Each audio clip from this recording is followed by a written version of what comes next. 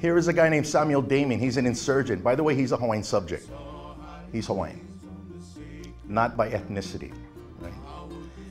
And in 1895, when he also served as trustee of the Kamehameha schools, he stated on the record, if we are ever to have peace and annexation, the first thing to do is to obliterate the past. It's called denationalization. So denationalization is an international term. It's to obliterate the national consciousness of the occupied state. And denationalization in 1919, after World War I, was designated as a war crime during occupations.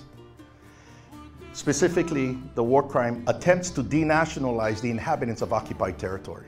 1906, that statement by Samuel Damien became a policy in the Board of Education. The theme of the program was to indoctrinate the children of the Hawaiian Islands to be American and to speak English. In 1907, Harper's Weekly magazine published an article on this brainwashing. And here at the command of the principal, this picture shows the 714 school children saluting. And the caption says what they say at the command of the principal: we give our heads and our hearts to God and our country, one language, one flag. This scene shows a salute to the American flag, which flies in the grounds of the Ka'iulani Public School, which has many Japanese pupils.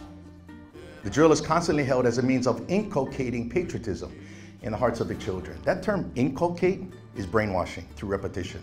That's the definition of inculcate. When I first saw this, with my experience in the military, I'm saying we go to war against these kind of guys. I could not believe that was in Hawaii. But we hear stories from kupuna that say they get beaten for speaking Hawaiian. We hear those stories, but we couldn't connect it. Kind of thought it was more racial. I think what is more heinous, this was policy. Did you know even Japanese children who spoke Hawaiian were punished? Because Hawaiian was a national language of a country called the Hawaiian Kingdom, like Spanish is the national language of a country called Spain.